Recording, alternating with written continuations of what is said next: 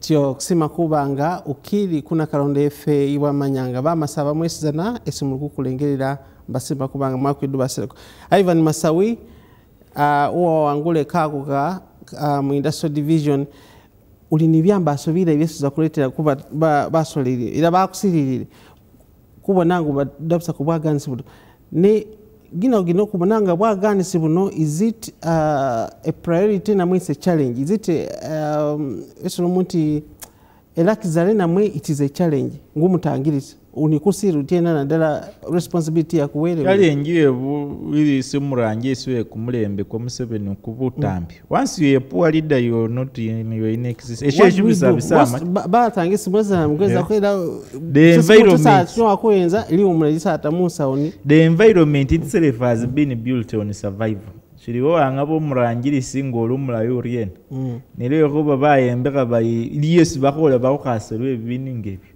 It is all about advantage and influence. Bini bibiri kuba ni bunyala abakobe ngoliye n'ingiriso nyabo ko ni ruba fulobura bunyalo ako chess. Neshere boshe sure bire first kire nguboye ni kuikisaba unga organizing le bafu ko be kisabunyala bwawe. Shifurire ko urabafuka bubakale kurambisibwa nabi ignorance. Ifakufura bakali muri nambwa Uganda we constitute now 80% as of today, not 78% as you both statistics of last of 2020 as of today. Electoral Commission mu sabit yenyene yerusire new administrative structures sarure who 34,000 to 42,000 voter turnout va prospecting which they guess shall be using in and other databases yarure who 18 million is going to be 24 million. Voter turnout. Ne 24 million iba around 19 to 20 million are youth. Nele ko baba kumanya bunyala bwawe.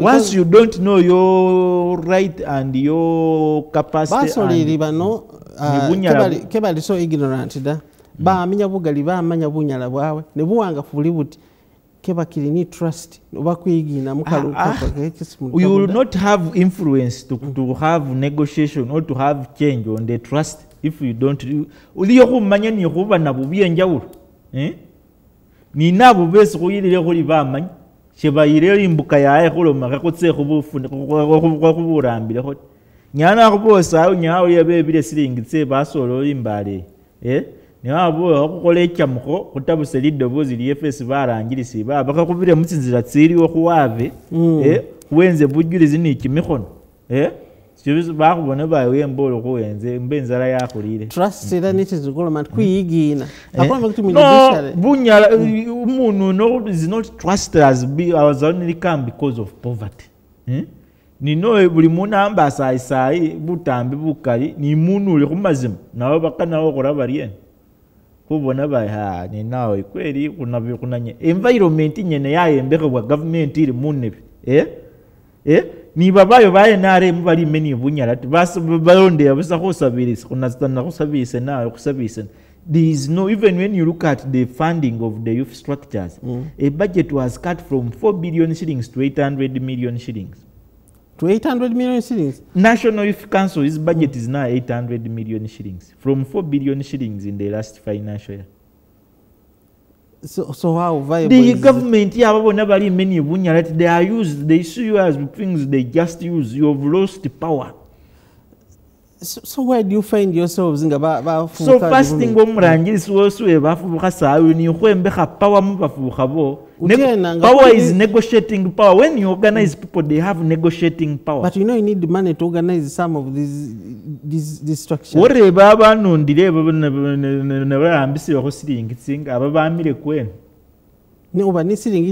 No, but imbuka nisunze kasira muvubuka unzikirisire wamanyeshese mutabusiro through message awakening imbuke sunze kasana kanikane yabo omusololi umulirisi wamanya shimutambire ko nayenyu kalama kusiyo ko kutegeza kuri yabunyala bwefe kuri mena bwe wambasa basole balikuza biguka byamba ali sengo akitele nyana akuboye ni kitwele shinga nisire abantu kubekula bibyambasa iri mibayindi ni shikali kyesimba wati mindset change abe Museveni yangarura nefe basoleli kwara mani ibyambaso bien ureze okufuga kulondo kuhamfune momoto.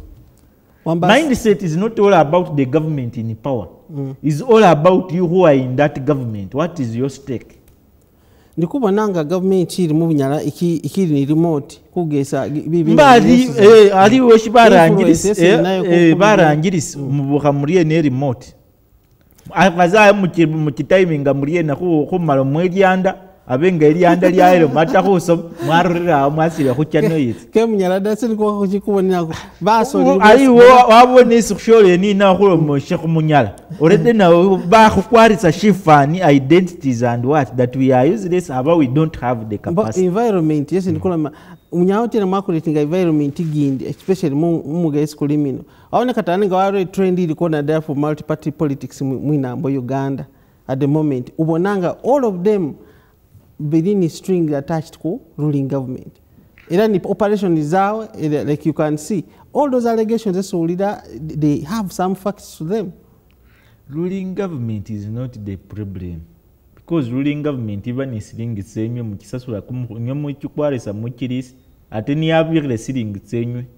the problem is not the ruling government. People who are minor politicians will make you feel that is the challenge. The challenge is you knowing your stake. When na Uganda ate unyonyi mufura buka imwe mwafu nino moshi. The challenge is you having the button for pressure rising. The challenge is you having the capacity to lobby. The challenge is you having the capacity to decide and determine. The challenge of youth in Uganda has never been resources.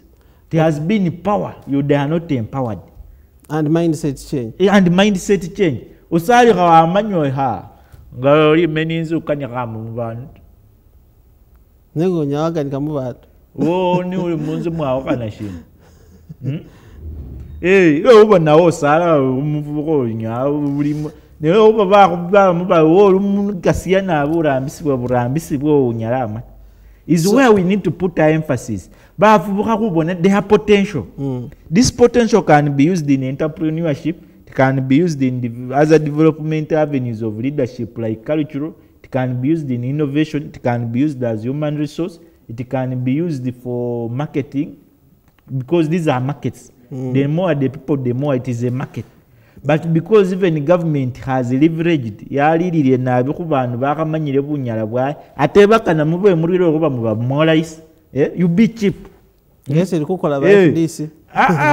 Still wabe wangabo na FDC wala mu kukula nanda but if decided 7 billion to buy him, if you at all it was true that decided 7 billion to buy an individual, that would show maybe their bargaining power is to 1 billion shillings. Gadesu za kuma izinga nikaife kubenga kuwa way forward na dala kuba soleri bibu masala.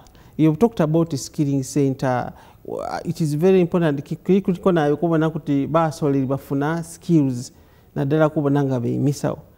Ni wambasa environment ilio ni effort yes government itelewa at the moment ilikuya da kukigali na bikuba nanga yonge na basole bano kufuna skills ni kufuna mili mwe there is a gap that needs to be filled atiweza kukola kinangu musole ubutangirisi mawere nabero musole kwa mebu mwaliye burucheke bududa natsoire kwa makushalo shitse ngasi mwaliye nola Kampala sayisi India nenge ngembira mu mitendere ekyo kukwembeka omusolo oli omulayi kitandika ku family inze mbeka iye basali uwe yembuka ubenga nanyo murengekarengeka umwana ono murengekarengeka responsibility mubo washibara murengekarengeka burambi kifurire kurere gapingali yamana ya parenting basali batutuka mu bulamu bwe babana bae bako barengekarengeka bulayi. This is also a big challenge to me as a leader. It has not started today. Ground leadership first sema ipeni na buwenje ni muze yote ngajime banengarenga katubi watamali aba akula kama yo muze yose abe ayekopali ulire ne abuna musiyoze masawi khasume to be have information to prepare him for the future I want him to be. Ere simana bipapo se ni awe mbuka ye muze yote ngajima kunenga karenga. So basali ere bakali mulondere program yefe imba simana abi. We ubenye musali let's first be the first solution. Kurenga abana umaka kwema yukola na fe kwenjire malu. Kadodola na sinashi na kadodo ina kyasamira naru. Nishitiri kimanyisa amashi kumwata bunyala bwefe mu kurenga abana. Mubikuka kurenga abana. Shitasa bikali, shitasa butambi, shitasa shikuka huo, shitasa family huo. Shitandikira asa. Ife barangiritse kufunire ngabiwere wa kumwatoho kamare na fe kupani ibintu birarenga biye kusoma. Those are policy related.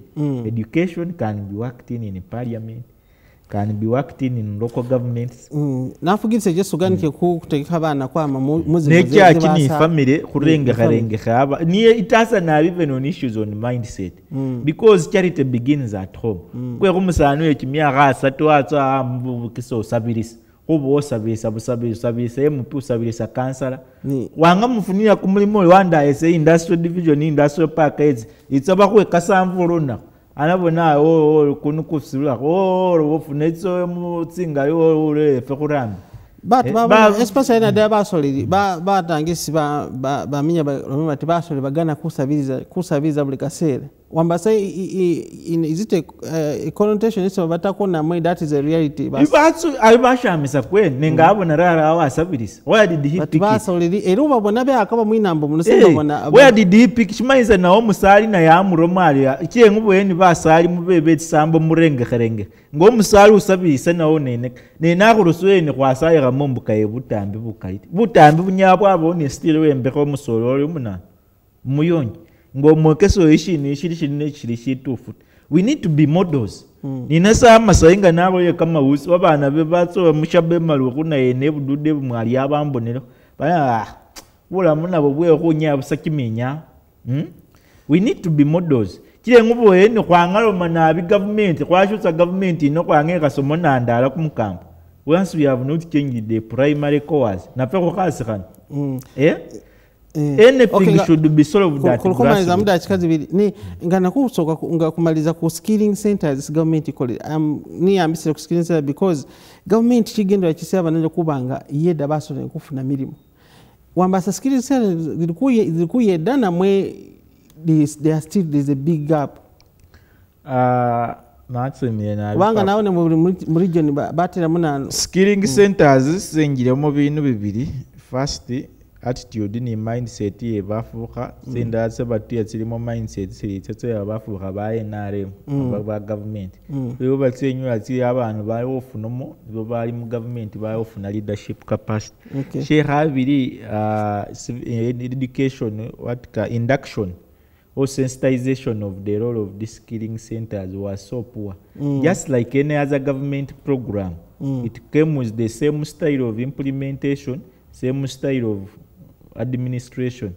When you look at benchmarking and the environment they set them, they use them Yembale I will credit Papa Niara Philip actually ke kumulango kana yakubu aini bunyala bukalina abisenga nabwe nokutse kubona ko Papa Paul okutsa atabuse bininge bikubasololi ba shafe sabo muni bizibi byo secondary funding give reliability ngwaye ni budget paper.